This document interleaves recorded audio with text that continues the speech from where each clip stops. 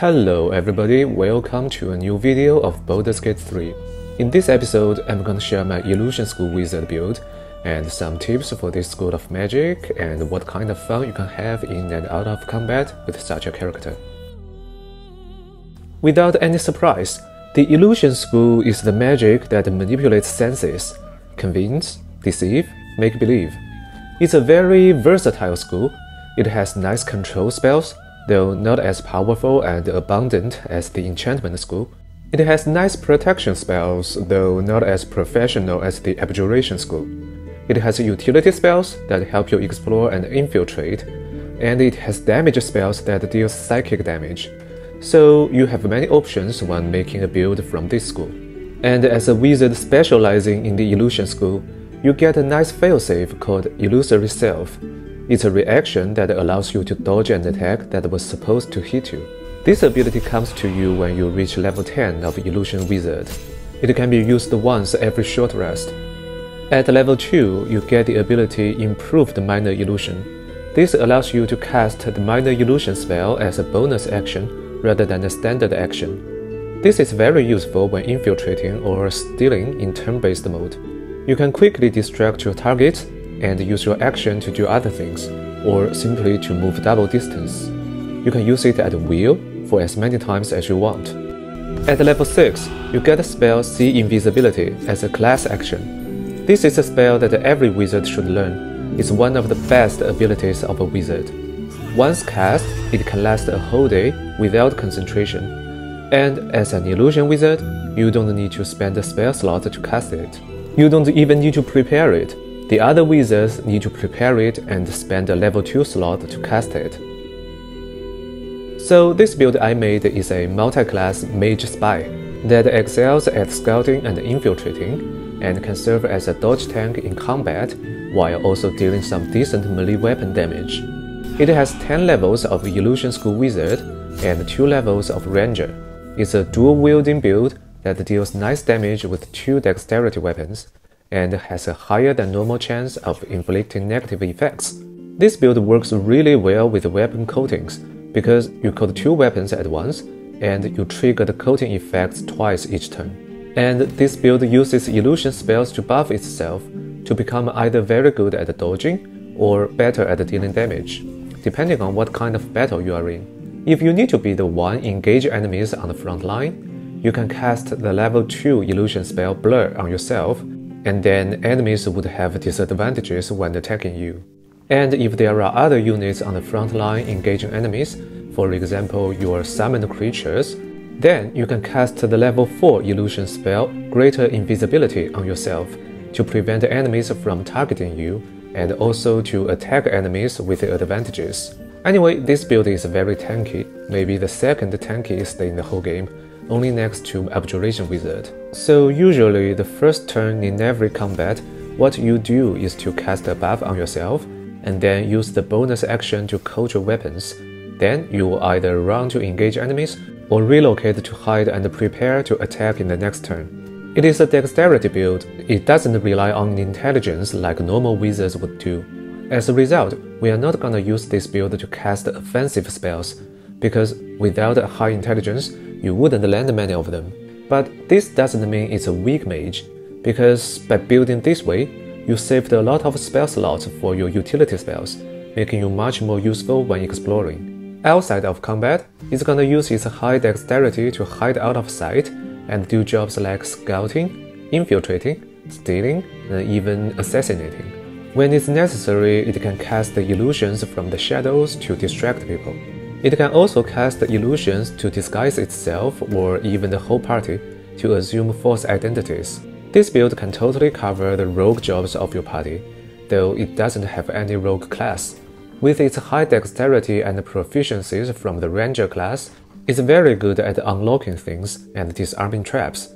And it's better than a rogue because, first, if you find some high difficulty lock that's almost impossible to pick, you can use the knock spell to unlock it. Second, you can use a lot of utility cantrips and spells that give you a better mobility and more functions than the rogue. With all this, This build is really good at venturing alone into dungeons or difficult places and secretly get a lot of jobs done. And even if it gets caught in a battle when doing this, it can manage most of the battles alone. When originally allocating ability scores, we give the major bonus to dexterity and bring it all the way up to 17, which is the highest possible for now. We'll eventually get it to 20. This is to maximize our AC, our initial rolls, our rogue abilities, and our damage capacity through fitness weapons. Then we give the minor bonus to either Wisdom or Intelligence, and bring both of them to 14. Wisdom makes you better at sensing danger and noticing hidden things, which is valuable when exploring, and it also makes you hard to control by the most powerful control spells in the game. Intelligence is here to make you able to prepare more spells, and thus make you more versatile when exploring or infiltrating. Then we forgo 2 strength to bring charisma to 12, giving you a tiny bonus in conversations. And we leave constitution unchanged at 10. We are a dodge tank, we seldom take damage, so we don't need a very high constitution. For the cantrips, first we choose friends. It gives you advantages on charisma checks in conversations, making you more powerful at influencing people. This will be useful if you decide to steal things from someone, because when someone discovers they've been robbed, they will run around confronting people, and the one who actually stole the things need to succeed a charisma check to cover their crime. The other 2, we choose 2 utility cantrips to help us with exploring. Mage Hand, which allows you to manipulate things from a distance. Light, which you can cast on things to illuminate the surroundings, so that you can see things clearly. But remember not to cast it on your own weapon. You are a spy, you don't want to be shiny when you infiltrate places. Then for the starting spells, first we need Mage Armor, a must-have for any wizard who doesn't wear armor. It sets your base AC to 13, which is already higher than most of light armors. You only need to cast it once each day, and it doesn't require concentration.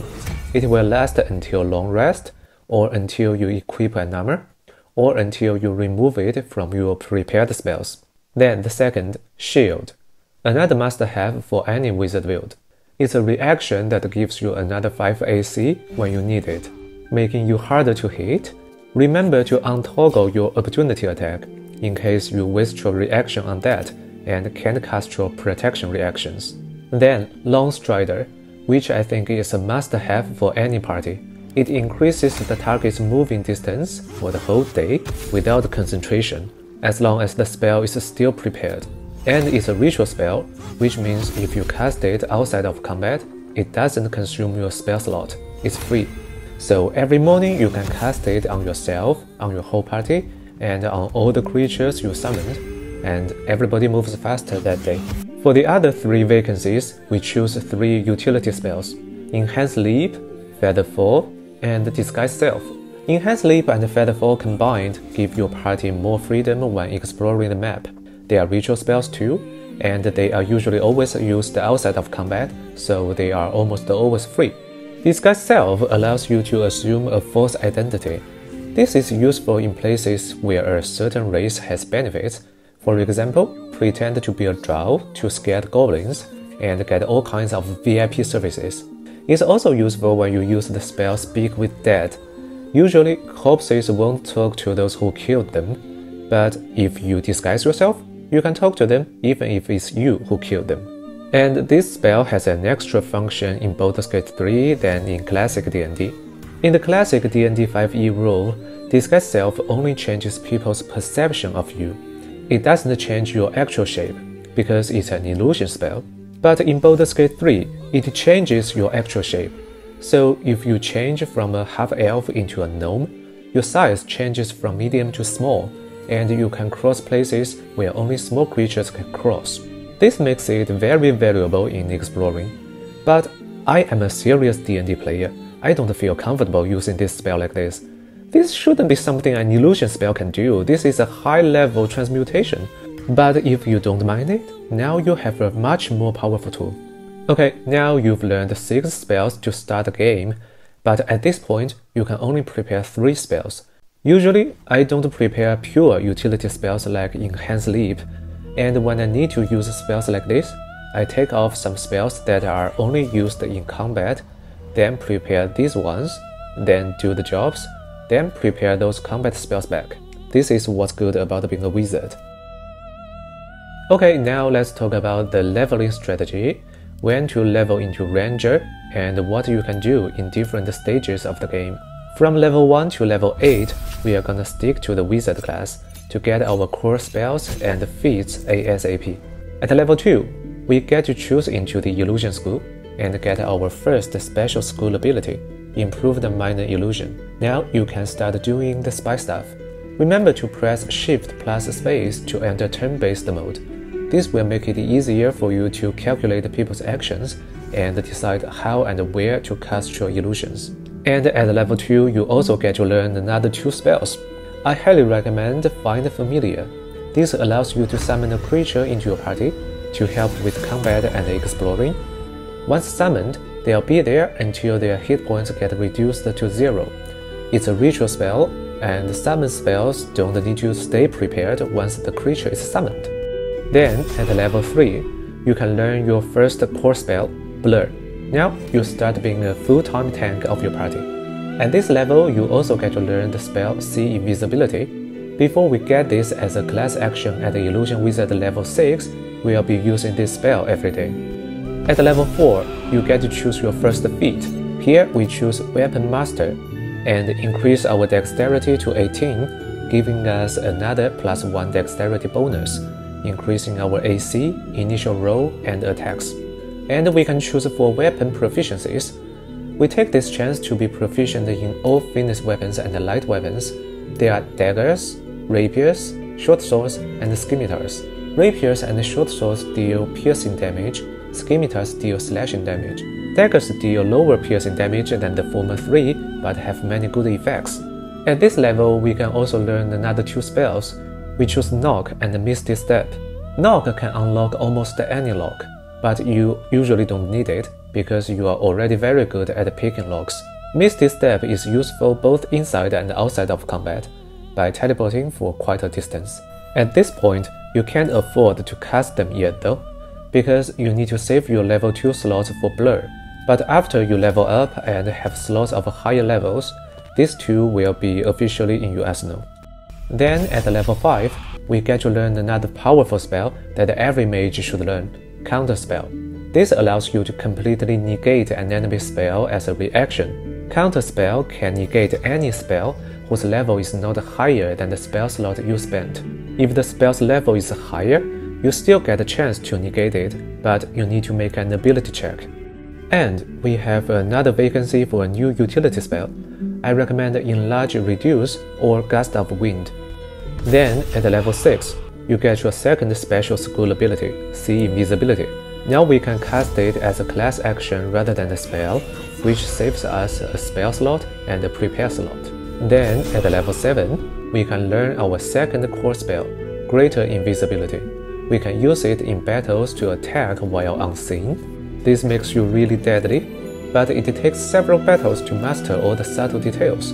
For example, don't hide to the farthest end, because the next turn you would have to use all your movement to attack the enemy, and then have to stop just beside them, and that will make it much easier to detect you.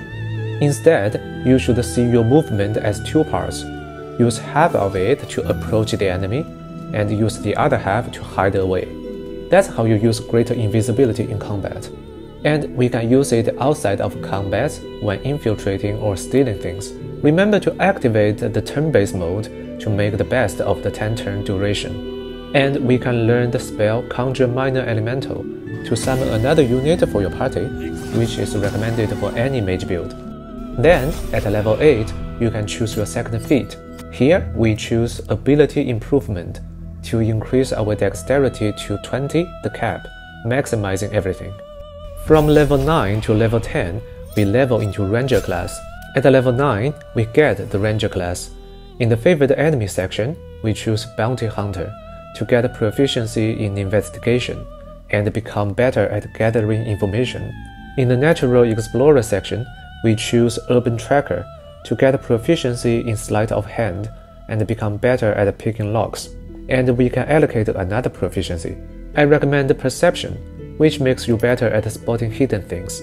Then, at level 10, we get to choose our Ranger fighting style. We choose two-weapon fighting, which allows us to add our dexterity modifier to the damage of our offhand weapon. This is a solid 5 damage. We also get to learn 2 Ranger spells. Here choose Speak with Animals, and now we can gather information from animals. From level 11 to level 12, we go back to Wizard class. At level 11, you can learn the spell Conjure Elemental to summon the strongest unit you can summon for your party. Finally, at level 12, you get your final special school ability, Illusory Self. Okay, we have talked about how good this build is. Now let's talk about its weakness. Though this build has a nice effective AC, most of your AC come from your dexterity and your reactions. If your enemy somehow prevents you from using them, you will become vulnerable. Another thing is that you only deal physical and poison damage, and many enemies have resistance or immunity to some of them. You lack the ability to deal magical damage, and you can only attack one enemy at a time. All these combined make you not that efficient at dealing damage compared to some other more conventional mages. And that is everything about this Illusion School Wizard build. Hope you like it, and if you like this video, please click the like button and subscribe to my channel. Thank you for watching. I'll see you in the next video. Bye bye.